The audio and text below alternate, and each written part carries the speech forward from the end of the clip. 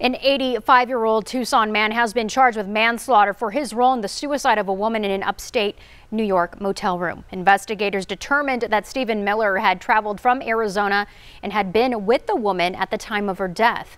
The woman's body was found by housekeeping staff at a motel in Kingston, New York back in November. Officers concluded that she had died by means of assisted suicide. Miller was charged with second-degree manslaughter on Friday. Miller pleaded not guilty and claimed that he wanted to provide comfort and counseling to someone who couldn't live with the pain in their life anymore. Coming up on News